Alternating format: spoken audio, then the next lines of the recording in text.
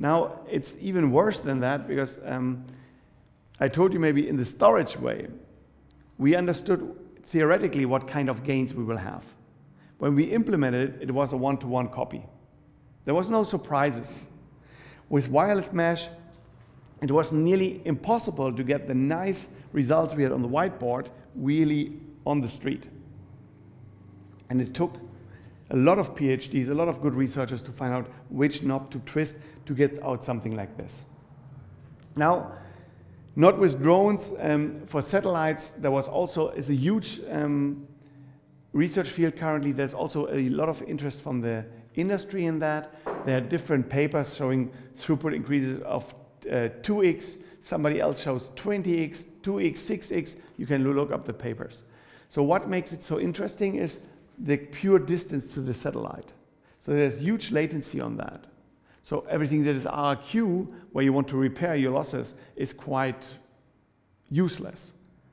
Once you get a feedback what happened on the other side, it's already too late. So you need some kind of coding, and they could do coding end-to-end, but they understood that it's really bad in doing that. So where's the problem? So first of all, the very first implementation was something from DLR. If you look it up, they wanted to show that they can do the coding in the middle. And they used the simple XOR idea. You remember the XOR with Alice and Bob? So what they did is they had a ground station sending up packets, the other ground station also sending up packets. Now, there was no computing. So what they did is they sent down to another ground station all the packets, they code the packet, they get it back, and then they broadcast it. That is totally nonsense, right?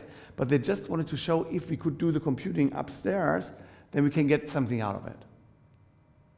So not only that the implementation was not so smart and not so convincing, it's not even the one that you want. This one is the most interesting implementation. So you're sending data from here to here and down here. So encoder, decoder, and you have a recoder here. Do you understand where the benefit for an operator of the satellites is when you would have a recoder here? I mean, you could do an encoder here and a decoder here and transparently replay it here. What is the problem?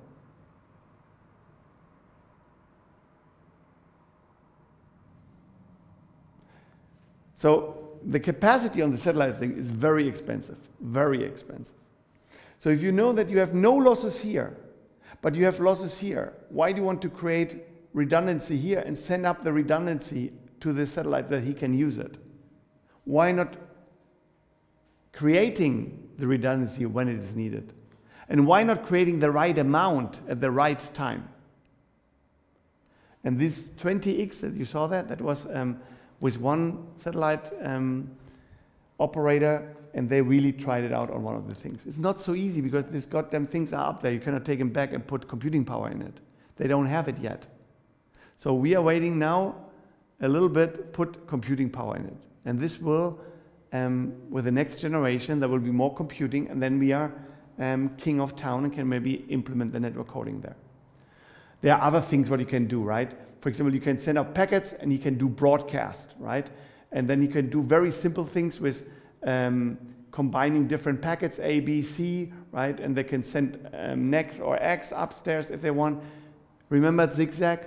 Very easy XOR. You can send out XOR packets as long as you want.